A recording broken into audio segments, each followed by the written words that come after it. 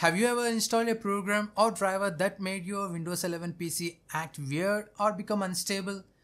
Creating a system restore point beforehand allows you to easily roll back your system to a previous working state. In this video, I'll show you step by step how to enable and create a system restore point in Windows 11. Enable System Protection. Open the Start menu and search for Create a Restore Point. Click the top result to open System Properties. Under Protection Settings, select your main system drive, usually C, and click Configure. Select Turn on System Protection. Adjust the max usage slider to reserve at least 5 to 10 GB of space for restore points. Then click Apply and OK. Create a restore point.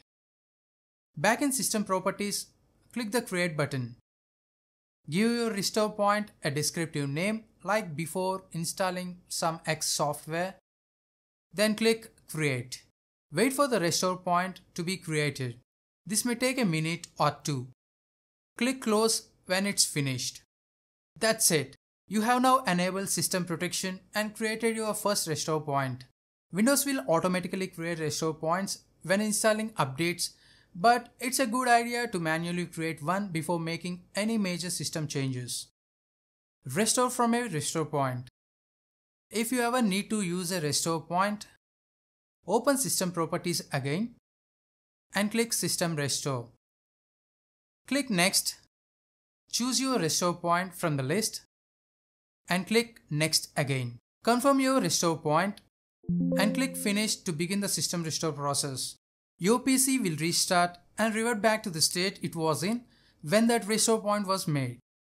Your personal files won't be affected.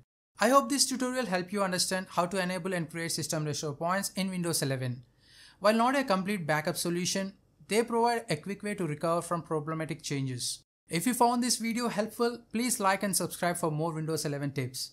And if you really want to show your support and get access to exclusive perks, consider joining my channel membership. Your support helps me continue creating quality content. Thanks for watching.